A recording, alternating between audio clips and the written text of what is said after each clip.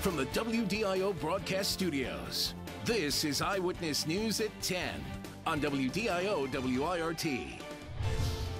Well, the old saying goes, you are what you eat. So today on National Eating Healthy Day, the American Heart Association's color campaign is reminding us to add more color to our meals with fruits and veggies. SuperOne in Duluth hosted an event on ways to prevent heart disease, strokes, and other illnesses simply by eating healthy. When you're shopping for your family or for yourself, it's easy to just have it be a chore and run through a store very quickly, but it doesn't take that much thought or that much education on how to read labels to make you a much wiser shopper. And the color campaign lasts all month long. Still to come here tonight.